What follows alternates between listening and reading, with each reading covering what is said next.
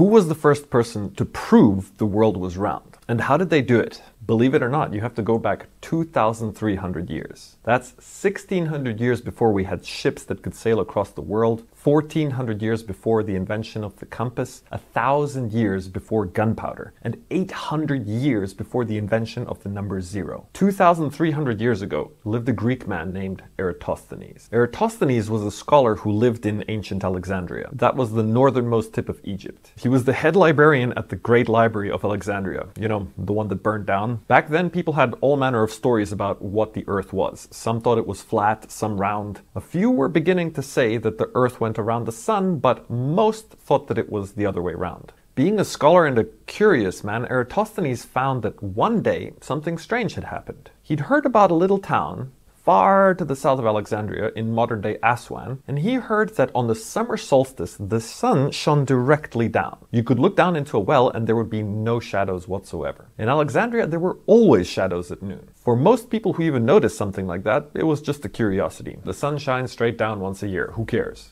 But Eratosthenes knew he was onto something. The shadows were telling him a story. Most people couldn't speak the language of shadows because shadows only speak one language. That's the language of the universe. They were presenting us with a puzzle every day, and Eratosthenes could tell what that puzzle was, because he spoke the language that could decode the message. I'm talking about mathematics. On the summer solstice in Alexandria, he measured the angle of the shadow cast by a stick at noon. The shadow's angle was 7.2 degrees. Now, if the Earth was flat, the shadow should have been straight down. It would be the same in Aswan as it was in Alexandria, right? But why were they different? Eratosthenes had just figured out that the Earth was curved. So now Eratosthenes knew something other people had only guessed at. He knew it for certain. But could he take it further? Could he prove not only that the Earth was curved, but how big it was as well? And the only way, the only tool he had accessible to him was the difference in two shadows. How do you even do that? Step 1. He hired a bemetist. Now, a bemetist is a professional trained to measure distances by walking. This bemetist walked the distance from Alexandria to Aswan, which would take more than a month of walking. And he did it in as straight a line as possible over whatever terrain and dangers the wilds of ancient Egypt had.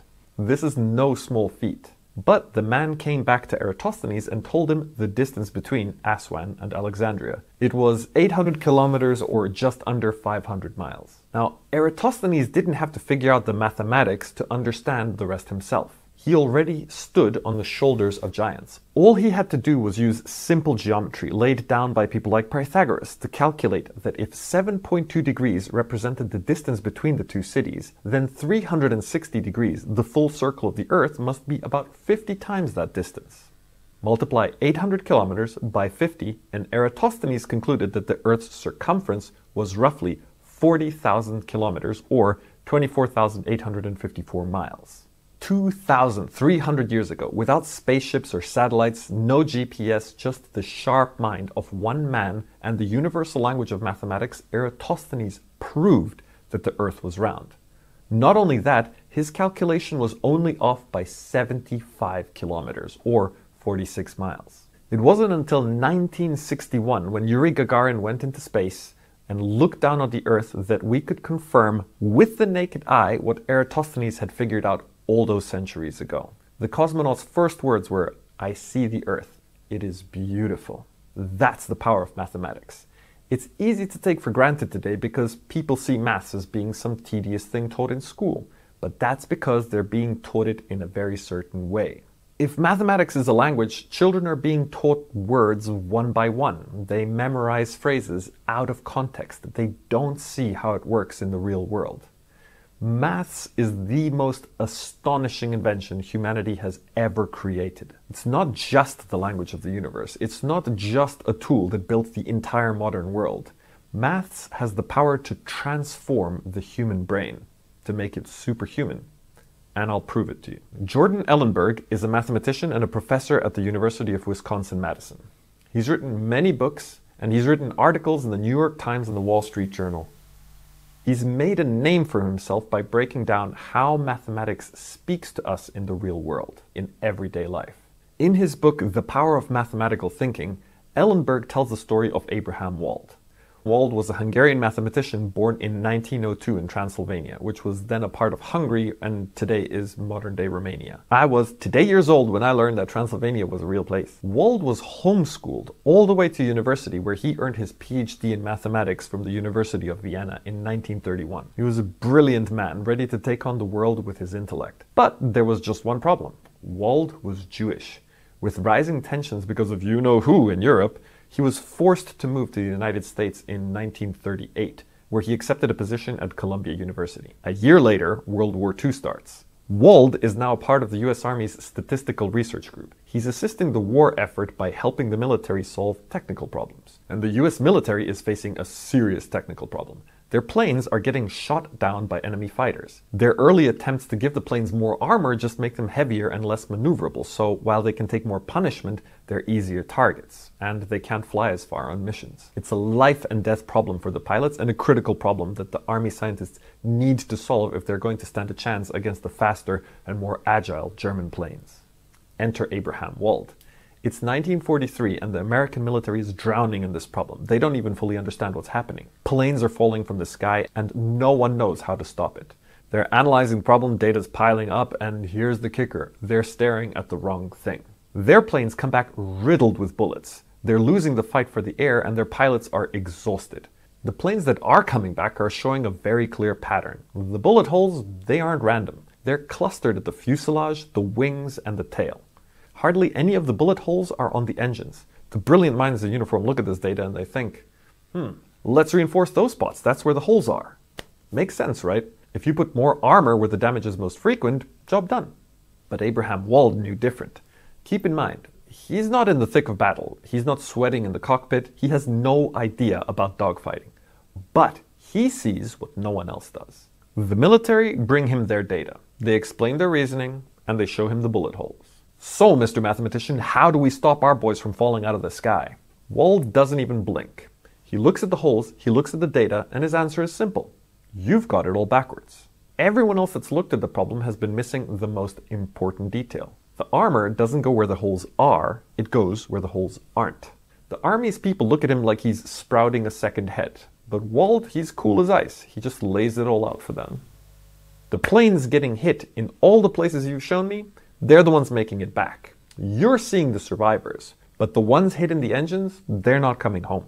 This way of looking at things is called survivorship bias. The military brass were so focused on what they could see, the holes in the fuselage of the planes coming back, that they forgot what they couldn't see, the missing planes. The ones that didn't make it back, that was the key to the problem. Wald saw right away what everyone else had been missing. Just like Eratosthenes, he saw something others had seen and he came to a different conclusion. He didn't just see through the problem, he applied a different reasoning to find the solution. The math itself isn't exceptional, it's the ability to see outside the box. So what do Eratosthenes and Wald have in common? How did they see solutions to problems that stump countless others? The answer is mathematics. Common sense is a myth. It's just a term we use to describe what we already know. There's no such thing. It's not common at all. None of us know how much we don't know. There's the knowledge we share, and then there's the ability to create something without prior knowledge. That is the muscle that mathematics makes strong. Fluid intelligence, executive function. Mathematics is not just the language of the universe. Maths is to the brain what sport is to the body. You become agile, capable, adaptive. If you spend your whole life on the couch, walking upstairs will wind you. But a strong body will see you up Everest and back. Being fit in mathematics lets you scale any problem no matter how big. So what happens when you marry those two things? When you have a bona fide genius who doesn't just speak the language of mathematics, they're a maestro who can compose symphonies. In his book The Joy of X, Stephen Strogatz tells this exact story. Europe, circa 1600. The scientific world is ablaze with excitement.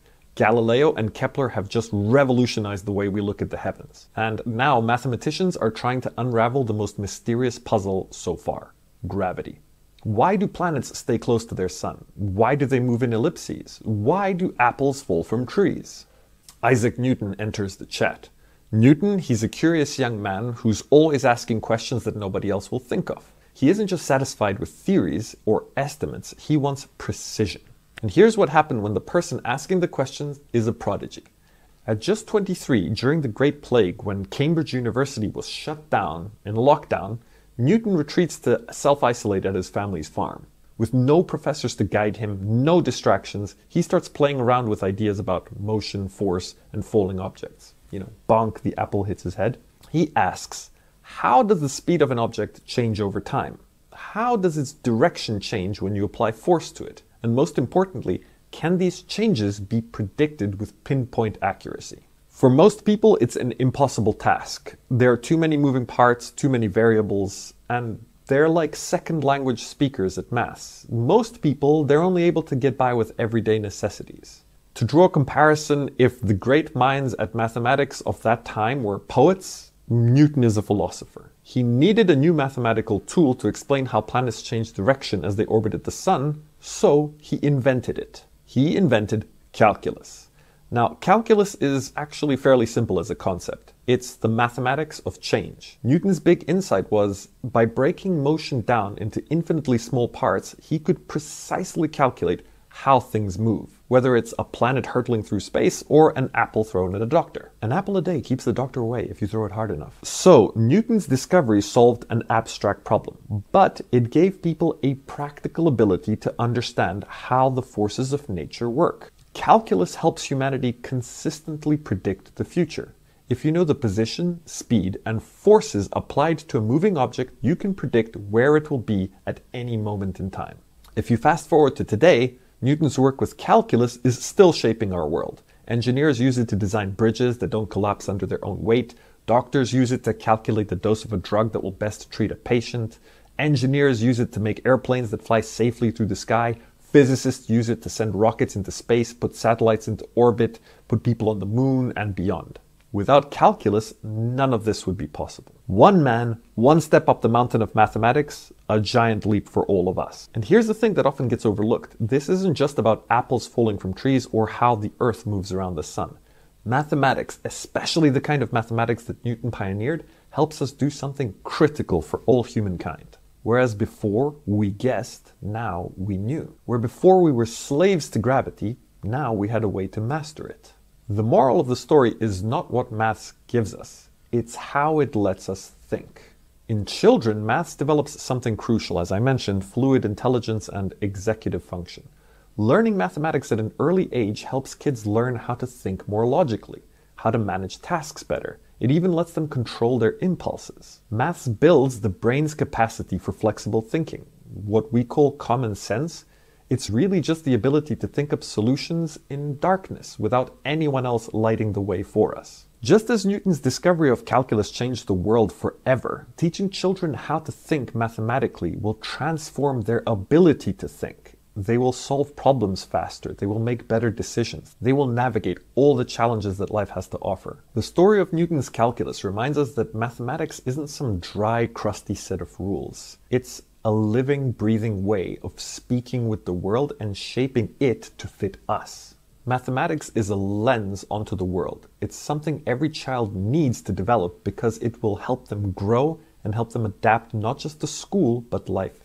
Just like Newton, who knows what the next step up the mountain will unlock? We're one genius away from completely changing the world. Material science will give us unlimited energy. It'll help us build space elevators, basically turning our scarcity economics into infinite possibilities. Quantum computing will unlock near unlimited computing power, giving us real AIs that could run entire cities like clockwork. The possibilities are endless, they are real, and they are one step away. Because you never know where the next genius will come from, but you can be sure that they will reach the next step of our evolution using mathematics. Being a mathematician allows you to think of solutions no one else can see. Not because you've got calculations that apply to every problem, but because you can see the problem through all the noise and you can build a solution out of thin air. Just by learning maths, every child improves their academic performance, decision-making, and their ability to adapt to the future. It's not just about studying hard in school.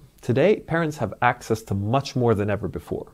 Game-based edtech products like Matific show children that maths is fun and useful in real life. They give kids a positive early experience in the subject. So even if the child has a bad teacher, they can still learn that maths is played. They will learn the concepts on a fundamental level. Companies like Matific don't make maths fun. Maths is fun. We make learning it more enjoyable and less intimidating. When a child associates maths with the game that it is, they're more likely to feel confident and curious rather than fearful and frustrated. This positive relationship with maths fosters a lifelong love of learning, and it prepares them for future challenges, from solving real-world problems to succeeding in a variety of careers. And who knows, the next Newton, Einstein, or Tesla might be just around the corner. Maybe he or she is already here.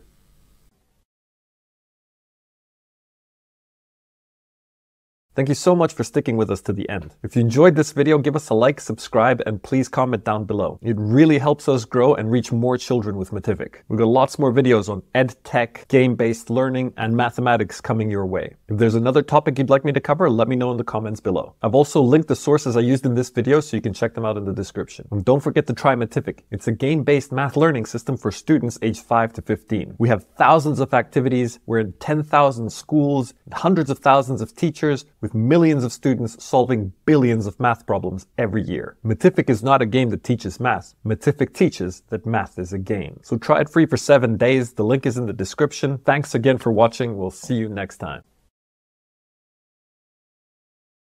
What is it about math? Why do so many kids grow to hate it? Imagine this. Imagine being made to memorize sheet music but never getting the opportunity to play. Imagine studying the lyrics, but never hearing the song. Next, imagine you have to memorize and reproduce these lyrics perfectly, or you fail. Your teacher makes you do it in front of the whole class. You mess up and everyone laughs. When a child tells us, "I hate that," we at Matific say, "Good, you should hate that. You are correct in hating that." Students who hate math, or they're afraid of it, or they have math anxiety, will love the opportunity to instead play a game to learn. We've seen it before, all over the world. It's the ones who hate math that love Matific the most. That love of Matific slowly lets them understand that what they're enjoying about the experience is what math really is. And let's not forget, Matific can also adapt to stretch the abilities of kids gifted at math to make them even better at it.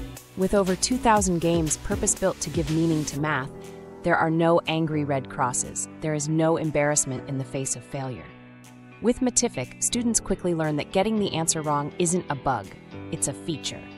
Once students see math as a puzzle, they unlearn their anxiety and they start to think that maybe, just maybe, math can be fun.